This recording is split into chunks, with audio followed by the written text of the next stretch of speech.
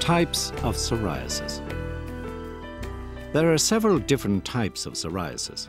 The most common forms of psoriasis are plaque psoriasis and guttate psoriasis. Psoriasis can appear anywhere on the body, but commonly affects the elbows, knees, torso, and scalp. Plaque psoriasis. This type of psoriasis is characterized by well-defined, disc-shaped salmon pink to red plaques covered by silvery white scales and most commonly occurs on elbows, knees, and scalp. 80 to 90% of all psoriasis patients suffer from plaque psoriasis. Guttate psoriasis. This type of psoriasis is characterized by small, raindrop-like areas of dry red plaques, usually on trunk and limbs. This form mostly occurs in adolescents or young adults and may follow a streptococcal throat infection. It usually occurs as a single episode, which is temporary. 3 less common types of psoriasis are flexular, pustular, and erythrodermic psoriasis. Flexular psoriasis.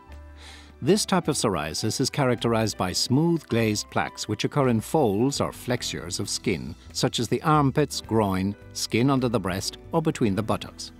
Genital psoriasis occurs in a third of patients. This form of psoriasis can sometimes be confused with other types of skin conditions, such as fungal infections.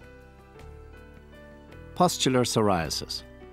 This type of psoriasis is characterized by redness, scaling, and pustules, normally affecting the palms and feet. However, in rare cases, large areas of the body can be affected. Erythrodermic psoriasis.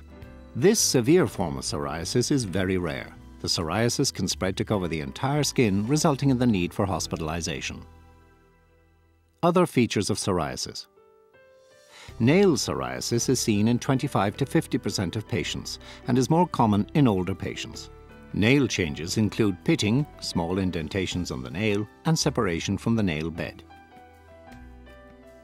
Psoriatic arthritis affects 6 to 10% of the psoriasis sufferers. It can be confused with other forms of arthritis, but it is rarely debilitating. Scalp psoriasis affects 50% of psoriasis sufferers. The scalp may be the only site affected and therefore can be confused with dandruff. People with mild scalp psoriasis will have dry and flaky scalps, while those with more severe scalp psoriasis will have large plaques with thick scale.